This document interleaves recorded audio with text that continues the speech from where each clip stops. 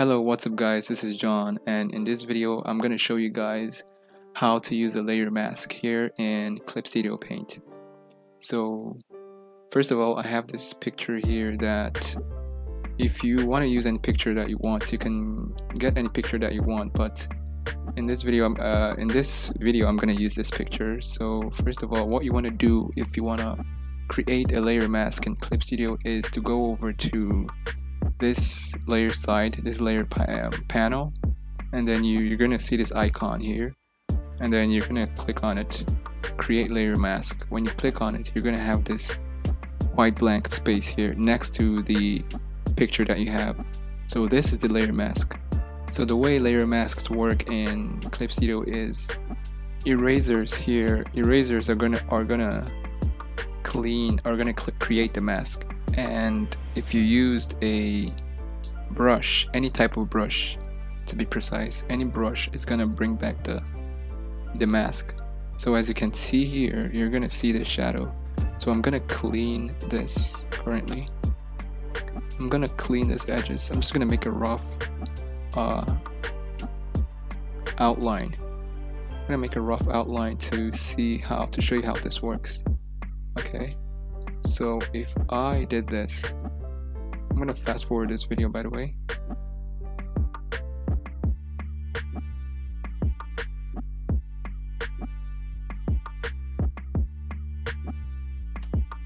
So as you can see, I have now created a mask. As you can see here in on the layer, you can see this mask, this white, the black side.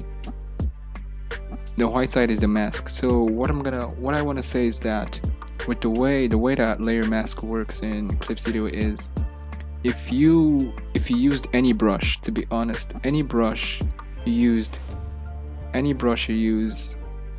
regardless of the color that you pick, whether it's white or black or orange, any color that you pick, you're gonna paint back the mask. You're gonna paint back the mask regardless of the brush that you use. And if you used an eraser, you clean the mask. That's how it works here in Clip Studio Paint.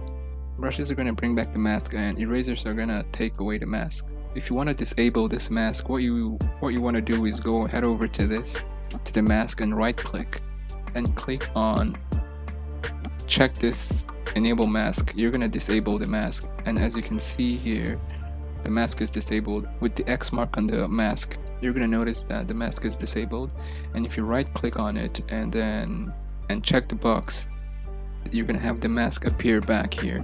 Okay, so another way, if you want to delete the mask, you can just right click on the mask, not on the layer though. Right click on this mask and then hit delete mask, and then boom, everything is gone. All your mask is gone, and this is what you have. So I'm gonna undo that. So that's how you use layer mask here in Clip Studio Paint. You can use that to create any type of mask that you want. So the next one is to show you how to use filter layers or correction layers. So what you want to do is head over to layers, go down to correction layers, and then let's pick here hue and saturation. So I'm gonna change the saturation a bit, change the color to maybe like a green. Let's make him like an alien. Let's make him look like an alien, and then I'm gonna click OK. So what you're gonna notice here is that with the mask here in the correction layer or adjustment layer, you have the same. The one by the left is the correction layer, and the one by the right is the mask layer. So with what I said about using eraser and brushes, if you turn back to an eraser and then cleaned this, as you can see, you are cleaning the mask here in the correction layer. And then let's say clean his whole head and leave his neck for him to have a green neck here.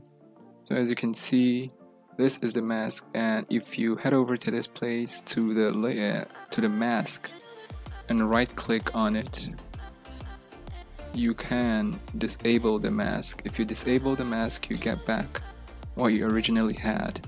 and then if you right click and enable the mask, you get back what you the mask that you had. So that's it for this video. I just wanted to make this video to show you guys how to create layer masks here in clipstudiopaint and how to use filter layers here in clipstudiopaint. So that's it. If you enjoyed this video, let me know in the comment section, and don't forget to like and subscribe, and I'll catch you guys as always in my next video.